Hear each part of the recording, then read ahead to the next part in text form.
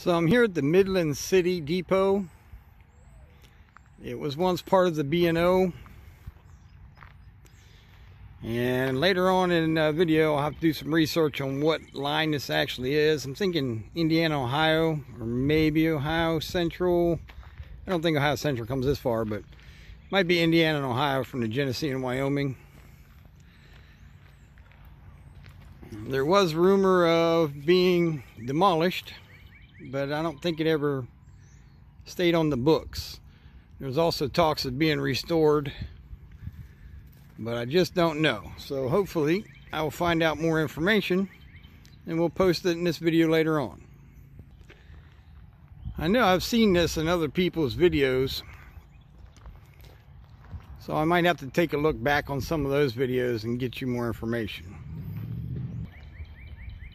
Still has the old, I always called it cobblestone, the old red brick paving waiting area for your train.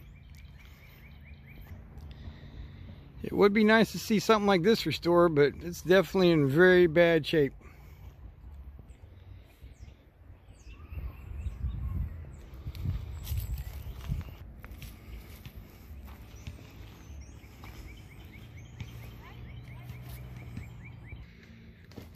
Ooh, we'll take a little tour real quick.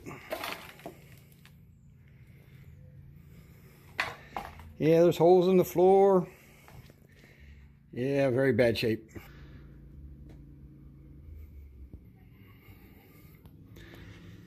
Looks like the chimney caved in with the roof.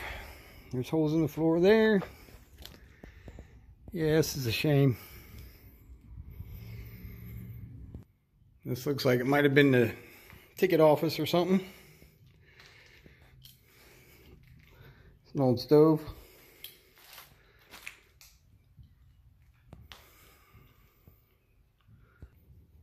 The old control panel.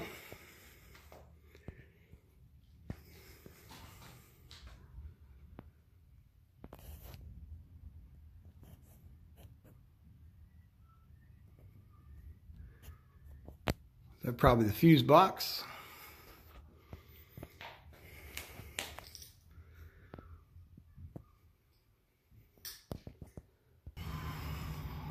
Well, there you go. A little quick tour.